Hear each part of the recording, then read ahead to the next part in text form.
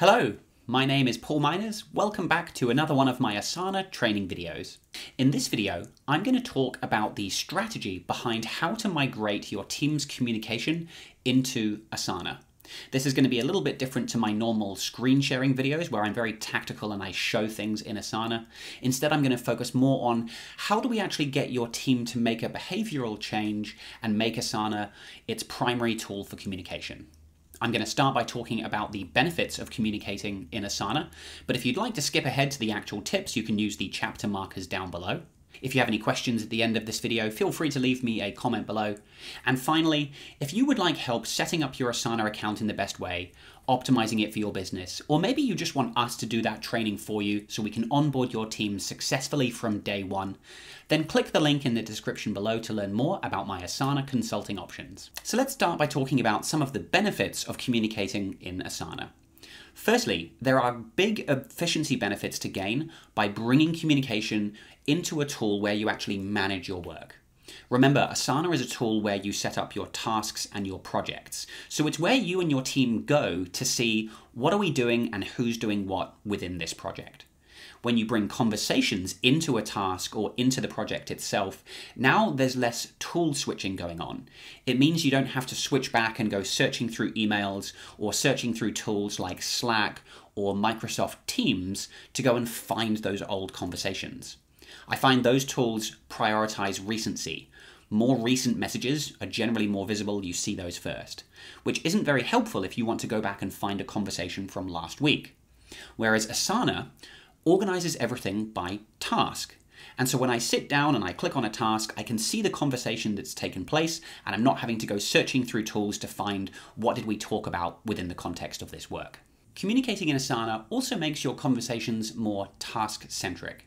When we communicate primarily in email, Slack, or Teams, conversations can get a bit off topic.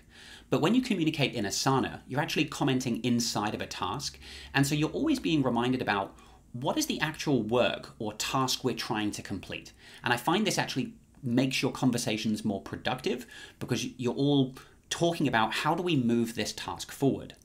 And finally, communication in Asana is more asynchronous. Tools like Slack and Microsoft Teams often display an alert throughout the day, and it can be quite distracting, especially if you're somebody who wants to really get into the zone and focus on their work. These distractions can be quite annoying. Whereas with Asana's inbox, a notification comes in, but it's up to you to go and check the inbox when the timing is right for you. And I think this contributes to more productive workflows because you're not constantly being distracted by messages. So those are what I consider some of the main benefits of communicating in Asana. Now let me give you some tips on how to actually migrate your team's communication into Asana. And firstly, it starts with training your team and actually making sure people have the technical understanding of how to communicate and what are the different options for communicating in Asana. Now, of course, this is an area where we can help. We do team training sessions all the time, so click the link in the description below if you are interested in learning more about our Asana support options. But let me show you briefly a couple of ways that we can communicate in Asana. So there are a few different places you can communicate in Asana. Firstly, and I would say this is the primary place we usually communicate, at least in my team, is inside of a task.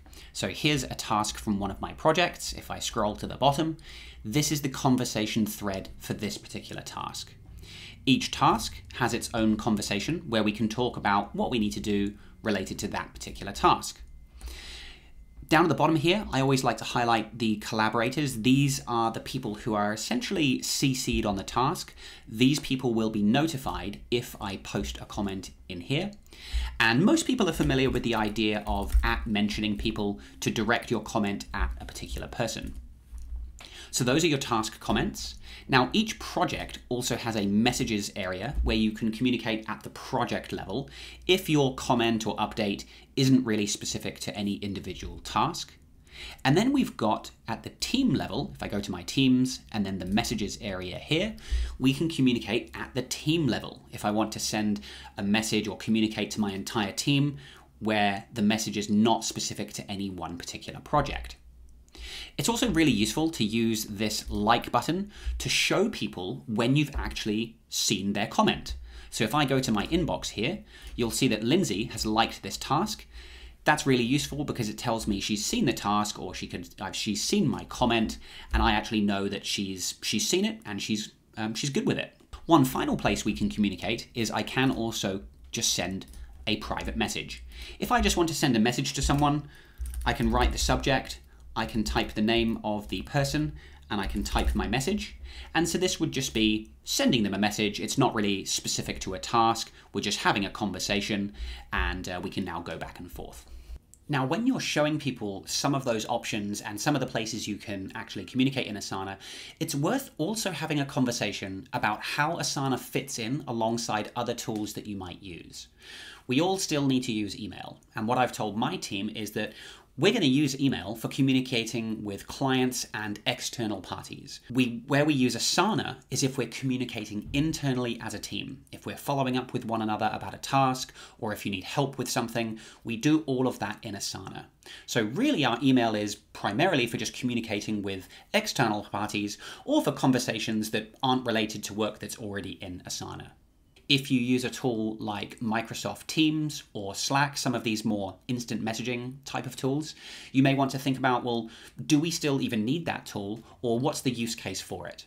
Sometimes teams that we work with still want to use Slack because it's quite good for those real-time back and forth conversations where I just want to quickly talk to you, see if you're available, get some quick feedback, and if I don't necessarily need to keep that conversation in a task in Asana, then Slack or Microsoft Teams may still have a use case in your business. But I always emphasize that if we're talking about a task or a project that we're working on, let's keep that in Asana. What's most important at this stage is to clearly communicate how and when to use each tool so that we don't confuse people and spread out our conversations across too many tools. It's also really important to show people how to use their inbox, which they can find up here on the sidebar.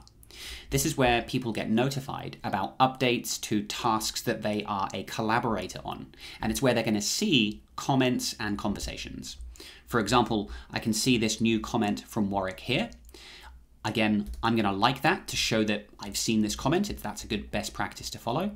Now, I can respond down here if I need to, but once I'm done with this notification, if I don't need to see or deal with this anymore, the important step that a lot of people don't follow is you need to archive the notification. Now, that doesn't archive the task is still there. I've just archived the notification that I received, which I can still go back and find in my archive here.